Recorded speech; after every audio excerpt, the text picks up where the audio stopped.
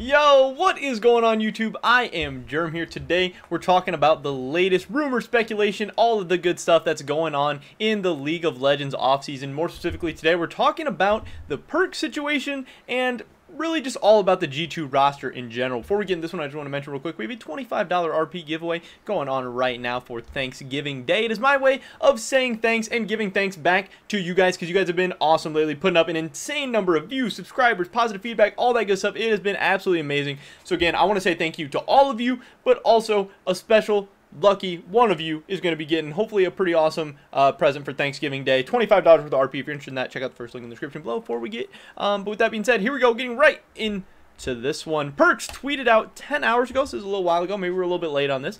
He said, I missed you guys, going to stream tomorrow in the morning hours, let's say 10 a.m. Now I'm in the United States, so this is going to be late in the middle of the night for me, but obviously, it's got a lot of people thinking, is this going to be something big? Is this going to be an announcement from Perkz?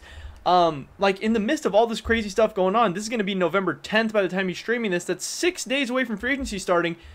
He's not just going to play solo queue, right? He's going to talk about what's going on, right? Like, I don't know. Again, it's complete rumor, speculation, whatever you want to say, but he knows what he's doing. They know what they're doing. Every single comment, question, whatever is going to be asking him about it, and his viewership's going to be insane. So it's a smart business decision by him, even if he's not going to leak anything or make any big announcements.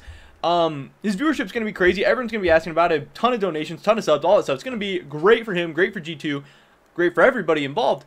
But is he going to stream because he's making an announcement, or is this just him trolling around again? Like, I really don't know what to expect, but something's going to come from tomorrow. Like, everyone's going to ask him. Probably he won't even have to wait for everyone to ask him. Probably he'll address it initially, because how could you not address it? It's so obvious, everything that's going on. But again, obviously he's tweeting this out to get people excited, to get people, you know, swirling around in their heads what's going on, to start rumors, start speculating, everything. Again, he's deciding between a couple teams. If he wants to play mid lane, he's got options in Fnatic, Cloud9, Evil Geniuses, TSM. It's reportedly that he might be getting a multi-million-dollar deal from North America. Also, he could play mid lane for Fnatic and get to play with that really, really solid team in Europe. So if he wants to compete for world titles and play mid lane, he has some European teams. If he wants to make a ton of money and maybe compete for LCS titles, he has some NA teams. He has all the different options in the world, but he is one of the biggest dominoes and puzzle pieces of this entire offseason, because depending on where he goes, it's going to change the fates of so many different organizations, so many different players, so many different teams, just the lives of so many different people. Obviously, if he goes to Fnatic, G2 needs a new AD carry. There's a ton of different options for them. There's like Upset, Crown Shot, Pinoy, we've heard maybe Sven. And then, depending on where Perkz goes, obviously, if he goes to an NA team, that's going to change a bunch of NA teams around. Wherever Perkz goes, people are going to want to play with him too. So if like a TSM lands Perkz, there's suddenly a much better landing spot for other free agents. And there's just all this stuff going on.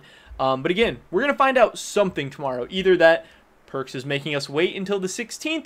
Perkz is going to have something to say. Maybe he announces he's staying with G2. Obviously, if he stays with G2, then Fnatic needs to figure out their mid lane situation. Is it going to be Nemesis? Is it going to be Magic Felix? Is it going to be one of the guys from the European regional leagues? TSM doesn't have a mid laner. There's just so much craziness going on. So many people are waiting on this decision from Perkz.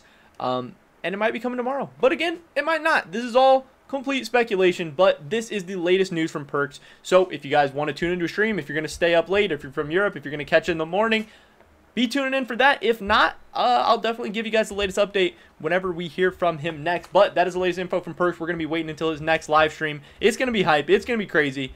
So stay tuned. Pretty much it for this video today, guys. Definitely drop a like if you enjoyed it. Leave a comment down below. What do you make of Perkz's tweets? What do you think is going to happen at this live stream? Do you think he's going to announce where he's going, and where do you think he's going to go? Subscribe to him down on the latest content. Hopefully I catch you guys in the next one. But until then, peace.